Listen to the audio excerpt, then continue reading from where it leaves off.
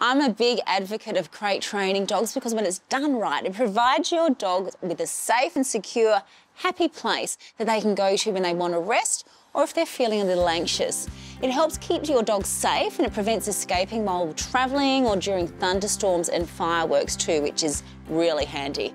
It also helps with toilet training puppies, as dogs generally don't like to soil in their beds, and it helps prevent your dog, of course, from wandering around in the middle of the night unsupervised, where they may sneak off and eliminate.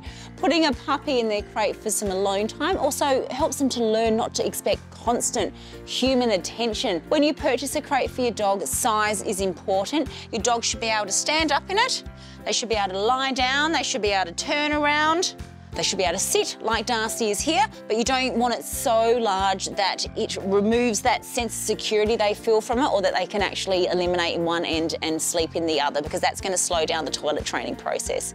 If you do want to get one that your puppy will still be able to use as an adult dog, then you put something to block off one side of it. There are 3 common types of crates, from wire crates to soft crates and airline carriers. I prefer the wire crates like the Lexi and Me one here because it's nice and open and it's really easy for crate training, because as you can see, I can just drop the treats in here and make it a really positive association. And if I want to cover it over, then of course I can put a blanket over the top to provide some warmth and security as well. To crate train your dog, it must be done slowly and positively. You start by placing the crate in a central area where your dog is really comfortable. So to start off, you might have it in the lounge room where the family's there as well, so your dog still feels part of it all.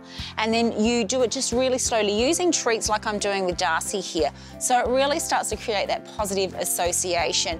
What we want to make sure as well is don't let kids climb all over it. If your dog's in there, give them space, because we really want this to become their stress-free environment. You keep it open for a while, but then what you do is really praise them every time they're in there. And once they're getting comfortable, you might start to shut the door, but you never lock them in there. So while they're still feeling comfortable, you can keep the door shut. And then as they gradually build up their confidence and are really happy going in there, you can obviously shut it for longer and longer periods of time. Really, the aim is that the dog will start to take itself to their crate when they're feeling tired or if things are getting a bit too much for them. So it's always that nice positive association. Good boy, Darcy.